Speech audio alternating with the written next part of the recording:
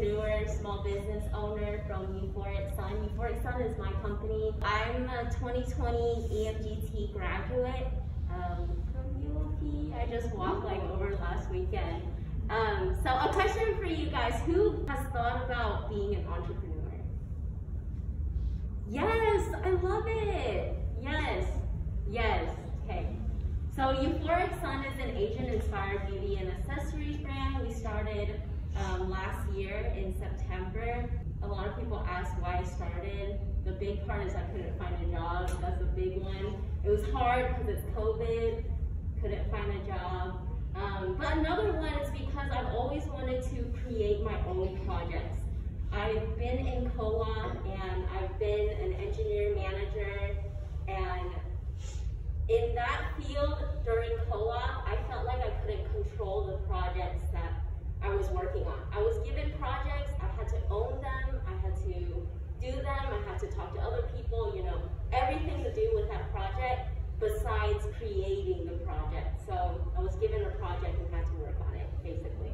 And entrepreneurship has always been on my mind. I minored in entrepreneurship.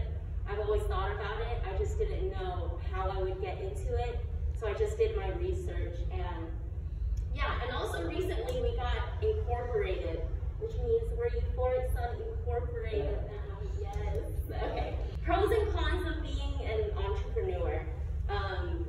These are just pros and cons that I see, but also overall in entrepreneurship. These are also the same pros and cons. Pros is you do projects that you see fit, so you create the projects, you do what you want, you're everything on the team, because you are your own team. So creation, all the way from creation to producing it, to selling what you're trying to sell, that's all on you. So ability to control, there's a lot of control in that aspect. I can create anything I see fit, or I ask my customers, what they like to see, and then I create that. But there's nowhere in there where someone gives me a project and I have to create, what they give me, and that's all with their specifications. So I make my own specifications, all of that. Another pro is you get to set your own schedule. That's how I'm able to be here today, although I work 24/7 basically. But I am able to set my own schedule, take time off when I need to, take a break when I want to.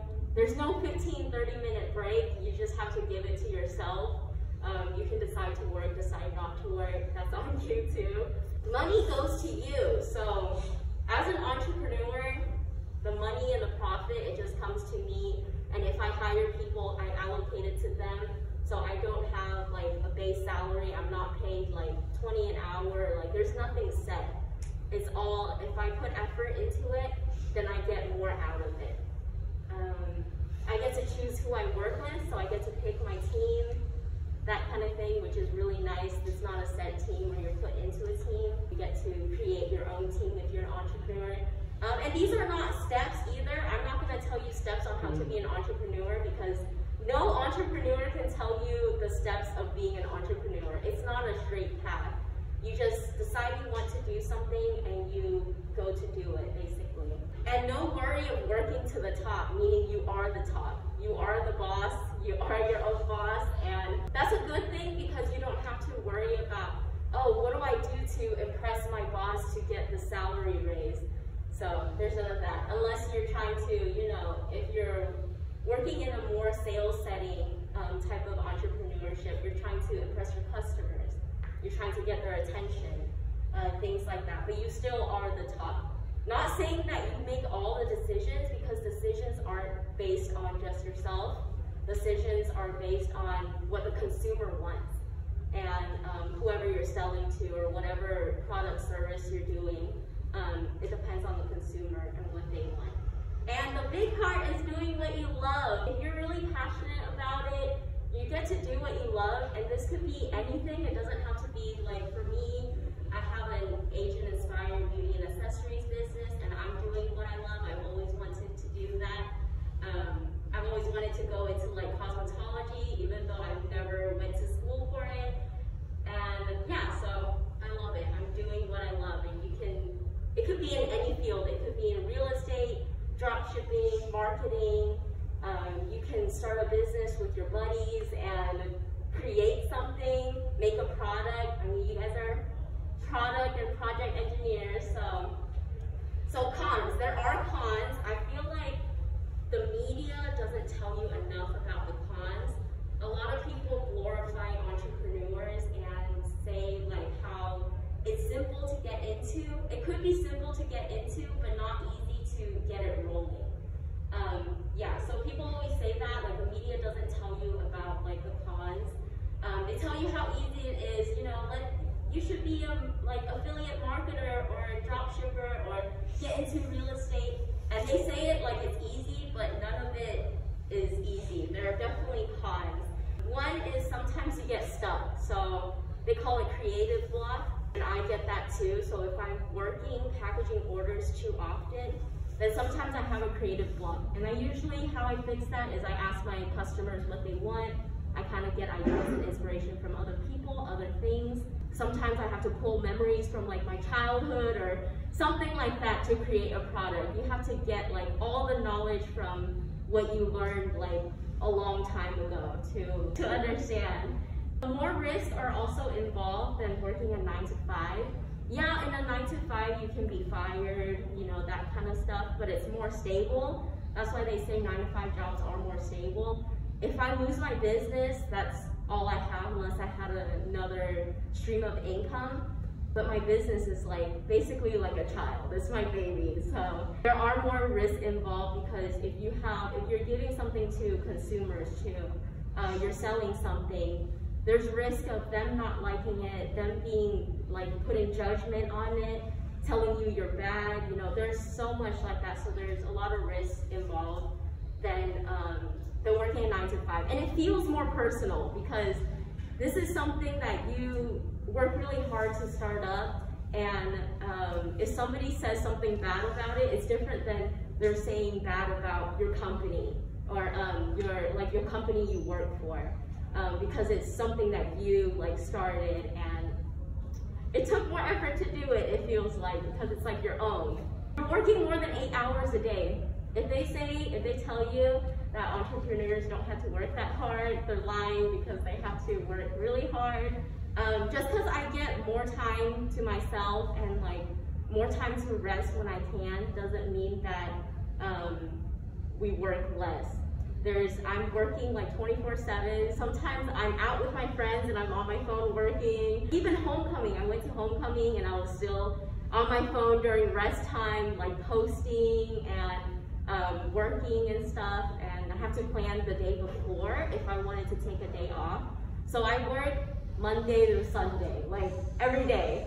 And if I wanted to take a day off, I had to plan beforehand so that the day that I am off, I have more things to post and more things to show my customers and be active. Because if I'm not active, no one else posting for me, then I won't get anything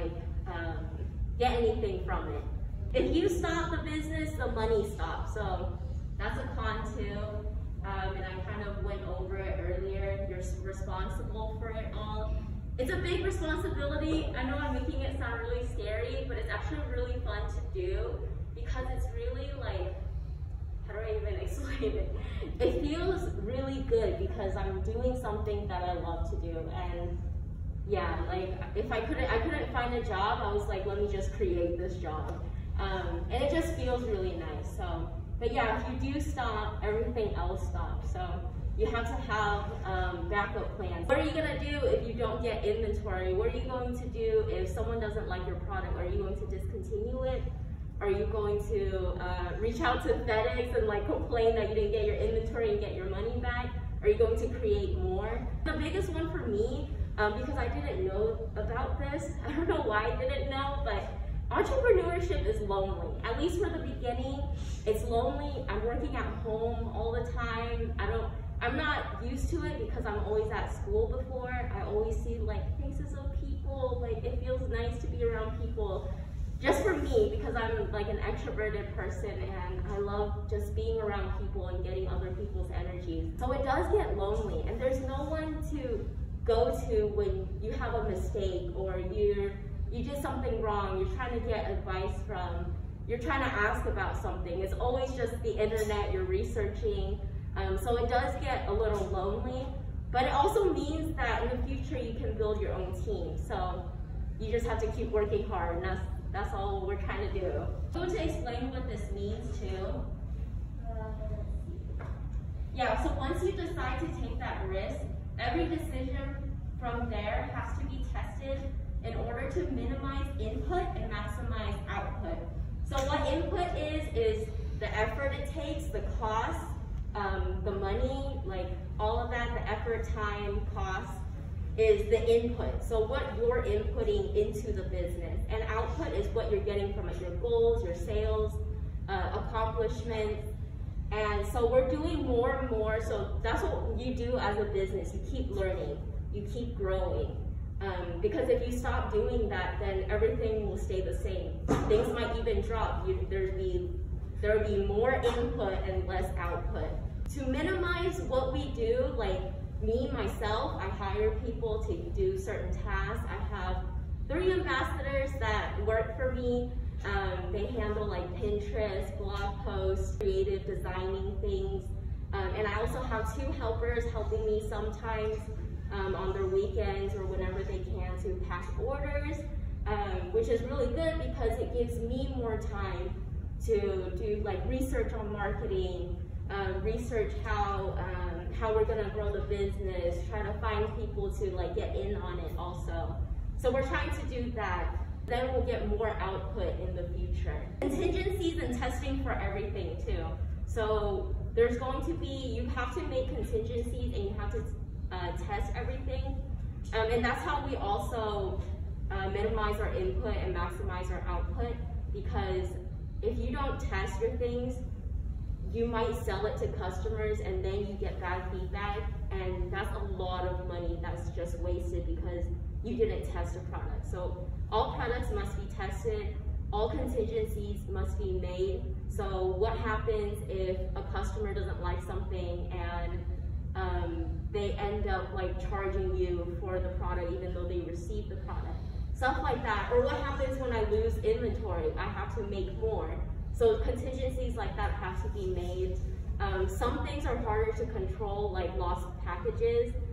You don't want to spend more on inventory if you're assuming that the inventory is supposed to be here, but it's not here. But you have to jump on it fast. Like once you fall down, you have to get back up really fast and, you know, be able to make a plan on what you're going to do next if something fails. Attributes and skills of being an entrepreneur. So this is just overall. It doesn't have to be small business. It could be in like affiliate marketing. You're trying to do real estate. You're trying to sell this game you design. Anything like that. The first one is passion.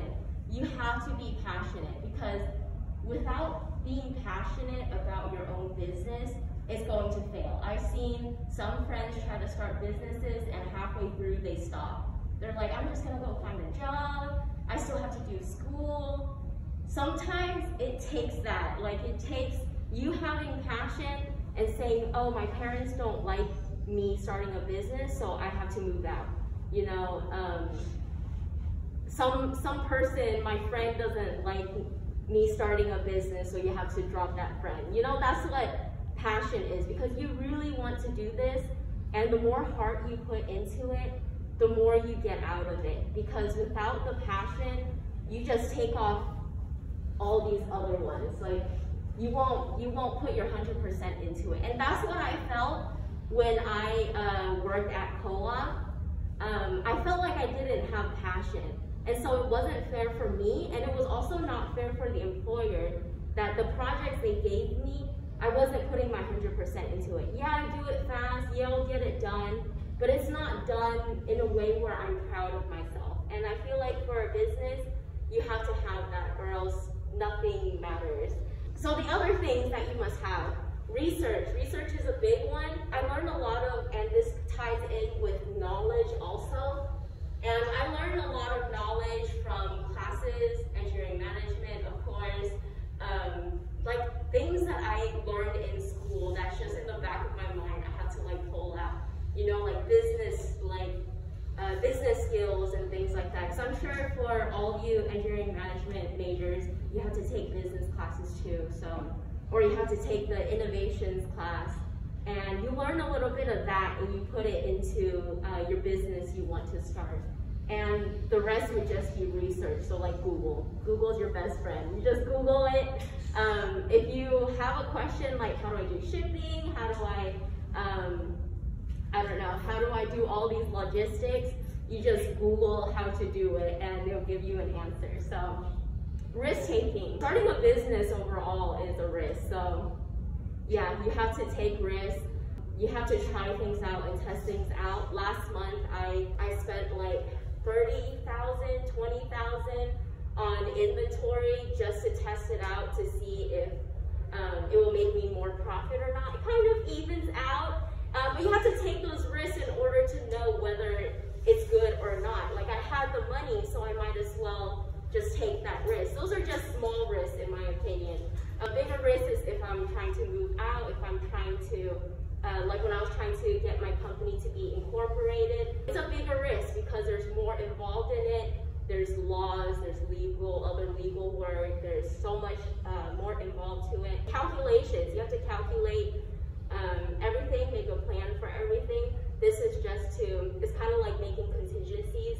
You're making a plan so that you know you won't, this will go through and this will happen step by step so that you're less likely to fail. Innovation, so you have to be creative. In being in any type of entrepreneurship, you have to do the research, you have to be innovative. Trying to do something, like for me, we're always trying to figure out and trying to do something that's not out in the market. Yeah, you can do the same thing as other people, but it's like, feels nice to like innovate, and if your product goes through, you can tell other people that, hey, I was the first to do this. Management, I'm sure you guys all have those skills because you're in engineering management, but being able to manage projects. Inspiration. Sometimes I pull inspiration, since I'm an Asian-inspired brand, I pull inspiration from my childhood. It's like things that I don't know. Sometimes I still do the research, but I'll take inspiration from going outside and seeing nature, or asking a friend, asking my customers. I'm always trying to be inspired so that I can create new products, create better products, ask other people's opinions about my products to make it better. The risk and realizations of the e-commerce space. This is the e-commerce space in particular. You'll have less of these certain risks if you're doing something like real estate. But people will judge you and people would admire you. That's just how it is. If I'm on, a lot of you guys are probably on social media, so it's kind of crazy on there, and people are really judgmental. People will say something's wrong, even if it's little tiny things. So yeah, people will judge you, people will admire you. Make sure you know how to set up a website and know how shipping works. Shipping is more complicated than you think, and first you have to think about, am I going to ship from home, or am I going to drop ship an item? So that's in an e-commerce space. For me, we ship from home, and we have to figure out how shipping works. And shipping is more expensive during the holidays. Right now it's more expensive. An example I'll give you is that some of my customers ordered before, I think, October 3rd, but I didn't process the orders until after October 3rd. So I ended up paying more shipping than what they paid for because of the change in shipping prices for the holidays. I don't want to wait until after the holidays to ship it to them. That would be kind of messed up. Figure out all the logistics as fast as you can before you make mistakes. So how you're going to ship out things, how are you going to ship out products, how are you going to receive products, how much space you have in the office space or your house to store things, if you are shipping from home. Legal work is tough. What I recommend for legal work is try not to do it all yourself. We're not accountants, we're not lawyers, we can't do all that ourselves, we can't do all of that by just Googling it, because these people have really good experience. They went to school for it. So hire a CPA, hire a business lawyer if you need to. Yeah, so legal work is complicated. I try not to touch it. I know about it, and I know what things I have to do. but I try not to like mess with it too much because it's very complicated and it's very fragile, so you don't want to mess with the government or like pay your taxes wrong. And bookkeeping, like, are you going to do the bookkeeping? Bookkeeping is like your calculations, your profits, all of that. Are you going to do the bookkeeping, or are you going to have someone else do the bookkeeping? How you're going to pack orders, etc. If you don't use social media to build influence, you're missing a big part of marketing. Marketing is very important. Now I'm going to say, who knows who Gary Vee is? Any of you guys know who Gary Vee is? Yeah, okay. So he says that what we're trying to get from an audience or anyone is we're trying to keep their attention. Attention is what we're selling. You know, that's what we're trying to get. Is if somebody like looks at something online and you have their attention for a business, they might buy it. If you keep their attention long enough, they might buy it. So you have to use social media to build influence, or else you're missing a big part of marketing. I feel like a lot of like big businesses, or like I'm gonna say medium-sized businesses, they start failing because they miss out on this, because they feel like they can't start social media, or they don't want to put their face on screen or something like that. But it is important because all of us are on it, and especially with the pandemic, we're like on it even more. You get like a bigger audience to see what you're doing, to buy what you're selling. And then the last one is, I heard this on Shark Tank once.